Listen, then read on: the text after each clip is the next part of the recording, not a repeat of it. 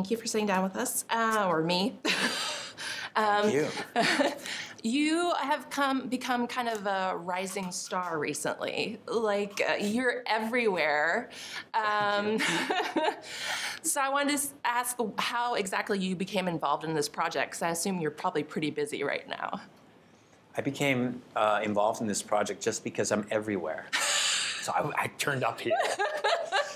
No, you know, Blake was attached to the project for a long time, as well as Harrison Ford, and only a couple of weeks before they started shooting, they still hadn't found, thank God for me, my character, and or an actor to play the character. And I read the script. I instantly loved this idea of a woman not aging and seeing her journey through all these different decades, and you know, the opportunity to play the man who breaks through the walls that she has put up around herself.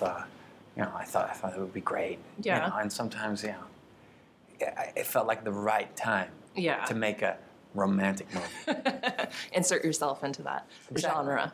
Yes. It's an unusual movie in the fact that it's not what you would typically see in a romantic, immortal movie. It's told very differently than you would expect, versus, you know, flashbacks versus just going, you know, in time through the ages. I mean, what did you think about the director and how the vision ended up coming to fruition? Well, I kind of sensed very early on that he had a very strong sense for that, for the magical element in the story, and an idea or a sensibility of how to kind of translate that into the movie visually as well. You know, between him, Lee Toland Krieger, the director, and our DP, David Lanzenberg, I felt like they found a beautiful way of telling the story, and really found a way to enhance whatever we're doing. You know. Have you ever been so desperate to go after a woman as this guy? Oh, I've been more desperate.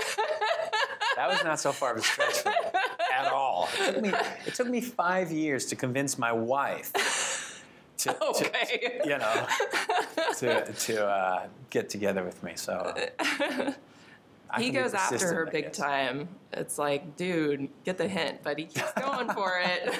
Yeah, but this woman is different, you know. Yeah. She's special. I mean, Ellis is the kind of guy who has it all, right? And, yeah.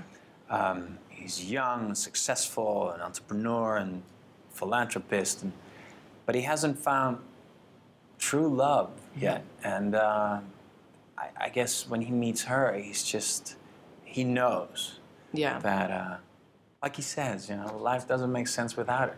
Yeah. It's a great ending to the film as well. Stepping away from Age of Adaline, you are involved in a favorite project of mine, and you think I'm going to say Game of Thrones, but I think no. you're going to say Game of Thrones. I'm going to say Young Victoria. Oh, wow. That is one of my favorite films ever. So I was wondering if, just for me, if you could speak a little bit about your experience on that film. Well, thanks. But it's funny. It's been a while since we shot that, but the project was very dear to me too. That was probably 10 years ago that I worked on the Young Victoria. We shot it in London. I was still living in Amsterdam at the time, and it marked, for me, it was one of the first projects. Maybe it was actually my first international project. Yeah. It was the Young Victoria, and later a couple of other productions in the UK that eventually, you know, kind of inspired me to make the leap across the pond and come here. Yeah, that's a great film.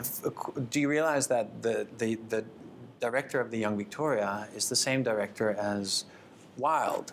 Oh, really? And I, of course, you know, I worked on Wild a little bit, and I'm a supporting role, but it was very nice to be reunited with him, with Jean-Marc Vallée. Oh, wow. Well, thank you so much for sitting down with me. Thank you. Ksiazek can't stop me. I'm on fire tonight. Magneto can't stop me. I'm on fire tonight. Even Zod can't stop me. I'm on fire tonight. It's tight, don't even try to bite the side of style. Mr. Spock can't stop me. I'm on fire tonight. The Wrath of Khan can't stop me. I'm on fire tonight. The Borg can't stop me. I'm on fire tonight. Because I've got space game and it feels alright.